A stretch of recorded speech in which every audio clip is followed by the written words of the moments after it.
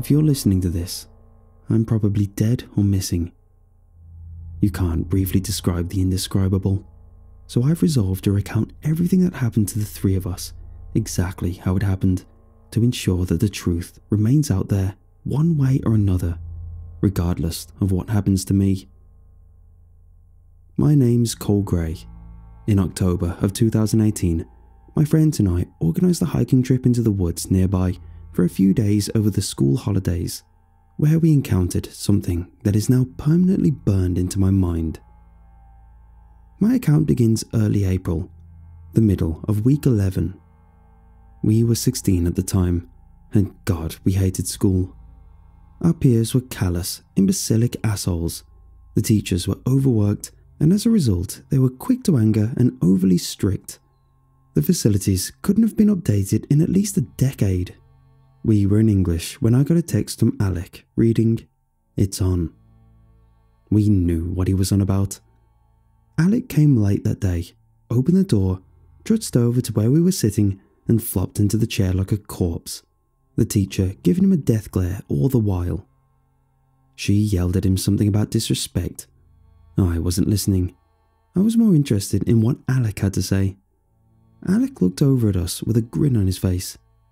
"They said we can do it." Alec's father was an outdoor enthusiast, an interest which Alec had inherited. He'd had the idea of us spending a few days by ourselves in the forest near Alec's house. It was a decent size, something like 200 square kilometers. There was even a lake that we planned to go fishing in. I'm not sure how Alec talked us into it. He was charismatic, I guess. A normal parent wouldn't have allowed that, but we lived in a small town, and ours worked a lot, hence our independence was encouraged from an early age, not to mention the fact that Alec was perfectly competent in everything we'd require. We all organised hiking bags. I packed a sleeping bag, a tent, lots of water, canned food, a portable stove, survival knife, compass, fishing rod, lighter. You get the picture. Our plan was to set off into the woods on the Friday and make our way about 15 kilometers in, although Alec's father did say not to go past the lake. I guess I need to explain why. On the outskirts of town, there was some sort of facility. There was only one dirt road going to and from it, cutting through the woods. It could be found about a kilometer north of the lake. Those who had braved the hike through the forest reported that it was sealed off from the outside world via an absurdly heavy-duty concrete wall surrounding the entire compound. It had to have been at least 4 or 5 meters tall, they would say. It was besmirched with graffiti from those with the adrenaline-fueled impulsiveness required to go looking for it. The top of the wall was heavily bestrewed with angled spikes and an overhanging tangle of razor-sharp barbed wire to ensure with absolute certainty that no prying eyes would peer upon the compound's contents. All of this earned the building the townspeople's nickname for it. Alcatraz's wall was absurdly overkill for the purpose of keeping people out. What the hell could they have possibly been keeping in there that warranted such a ludicrous aggregate of defense? It didn't occur to me at the time that it wasn't designed to keep us out. It was designed to keep something else out. It was a common occurrence to see trucks and black SUVs coming and going, definitely military and government. The SUVs were occupied by shady-looking men in black suits, the trucks with soldiers. The building was the obsession of those in the town interested in conspiracy theories. Their theories ranged from a containment facility for alien life to a research facility specializing in human mind control experiments. You understand what I'm getting at. Hearing all the theories fascinated me since I was young, but I never really believed in any of it. God, was I wrong. The sheriff did attempt to learn what was inside at the behest of some of the more neurotic townspeople, only to be forced to turn back at gunpoint. The town nutters had a damn field day with that. Since no one was allowed inside, there was no way to know for sure what the compound was being used for. The frighteningly plausible theories and general mystery surrounding the place, like a fine mist, proved to be enough motivation for people to steer clear of the place, for the most part. There were those few people reckless enough to go looking. one or two of whom didn't make it back. People didn't like to talk about that. Everything went smoothly for the first part of the afternoon.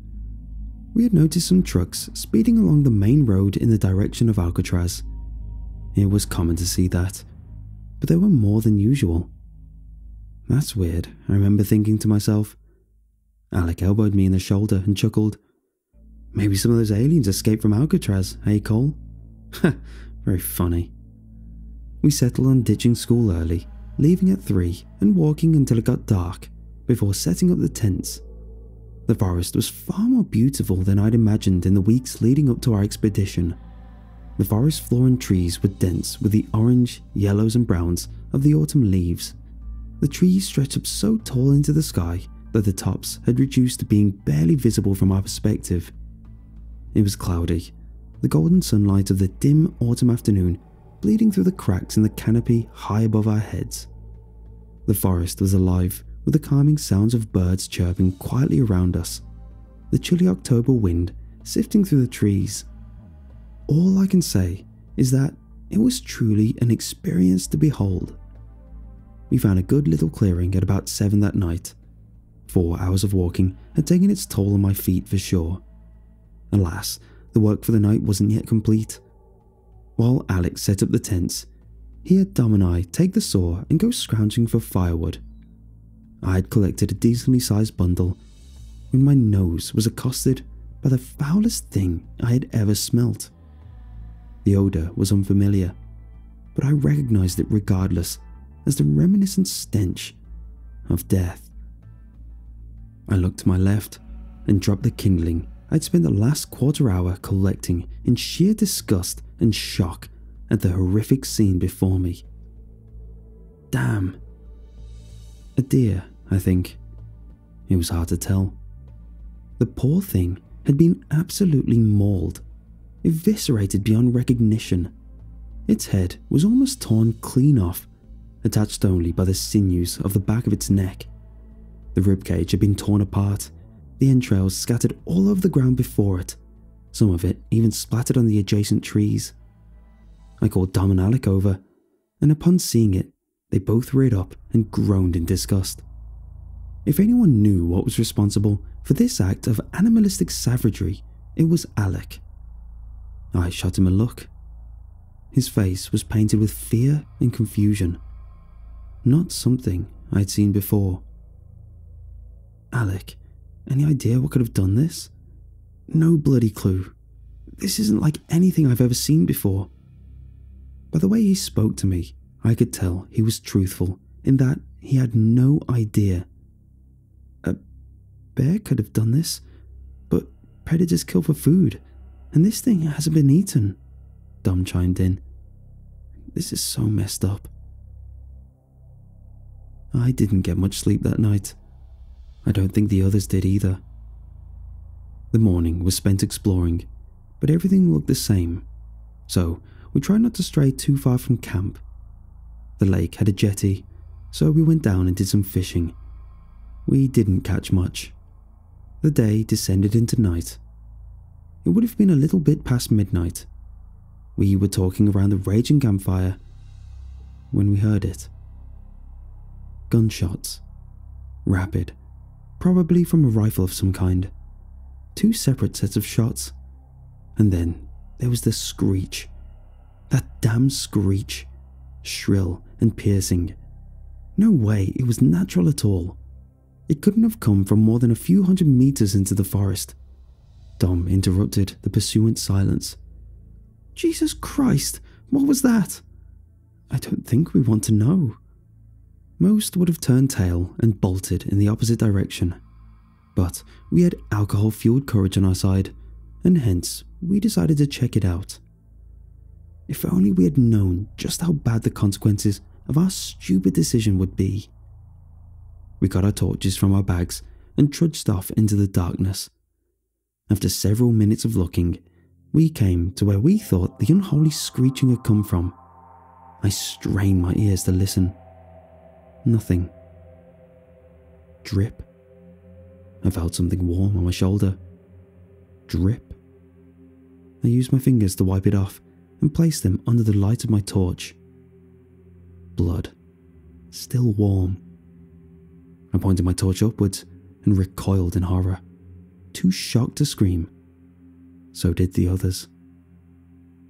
It was a body, human, dressed in what looked like military clothing.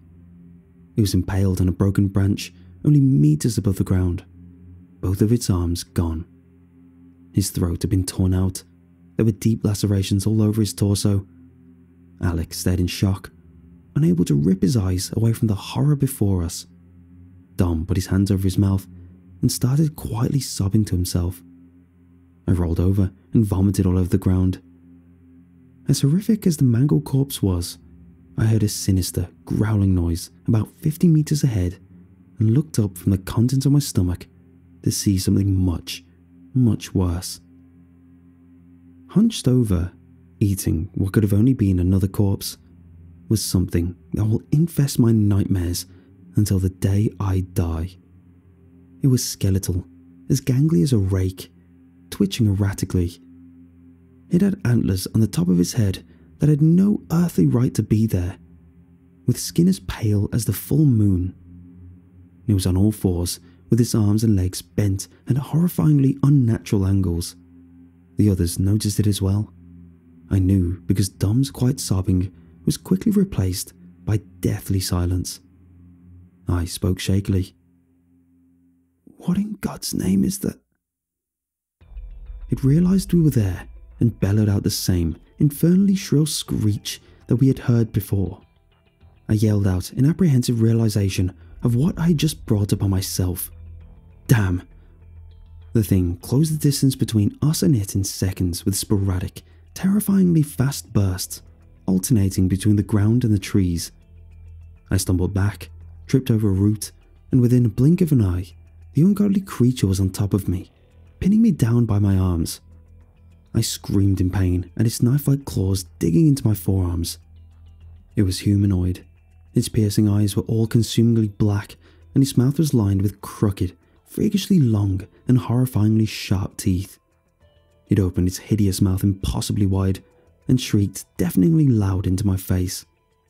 I swear I saw my life flash before my eyes as it was about to tear into me, when it shrieked in pain again.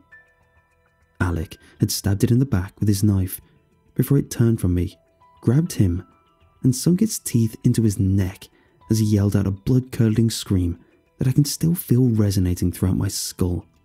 "No!" I stumbled over to it, grabbing hold of the knife's hilt, and with all the panicked force I could gather, I wrenched it from the thing's back and stabbed it again as deep as I could, choking up the forest with its angry shrieks. It let go of Alec and stumbled to the side, but it was too late. My friend was dead. Dom and I looked at each other. I took one last look at my friend before we started in the opposite direction. I looked back and saw it pulling the knife out of its back, black with blood. I looked over at Dom. "Hide!" Hiding would typically be a bad decision, but there was no way in hell we could have outrun that thing. We both hid behind respective trees. I waited a few seconds and slowly looked back toward it on the left side of the tree. Nothing. I looked to the right and was forced to freeze before I had the chance to reinsert myself behind cover. It stood upright at well over 2 meters tall and within a meter of my face. It had to have seen me. Was it blind? It shrieked, listening intently as it took all of my willpower to stop myself from panicking. The night wind being the only thing to mask the sound of my shallow breathing. Dom and I locked eyes, and I mouthed a warning. "It's blind. Don't move." He nodded shakily in recognition. I don't know if what happened next was a sympathetic act of an otherwise cruel god or just a life-saving coincidence, but it started storming. Hard. The sound seemed to confuse and enrage it because it started to shriek and swing its claws around aimlessly. We took the chance and backed away, which turned into full-on running. This time I didn't look back as the hellish shrills faded into the distance. We ran until I tripped over. I must have hit my head on a rock or something like it, because I remember the feeling of blood trickling down my face while everything around me faded into blackness. The next thing I remember is waking up in a hospital bed. Dom had dragged me back to our camp and hidden me as best he could while he went to get help. We were both questioned by a couple of men in suits, except they weren't from the sheriff's department. They were the same men that we had seen in those black SUVs. They said only that they were from nearby. I couldn't help but wonder if they somehow had something to do with the thing in the forest. They claimed to have done a preliminary investigation, but I was shocked and angered to hear that they had declared it a bear attack. It was at this point that we both knew something was amiss. We tried looking into it, but the suits informed us that it was a closed case, implying that it wouldn't end well for us if we didn't leave it. I heeded the warning, but Dom didn't. No one's heard from him in days. I'm telling you this so that people will know the truth if I go missing. I don't care how many therapists they make me see, how many drugs they make me take. They can threaten me all they want. But I know the truth of what happened in the forest.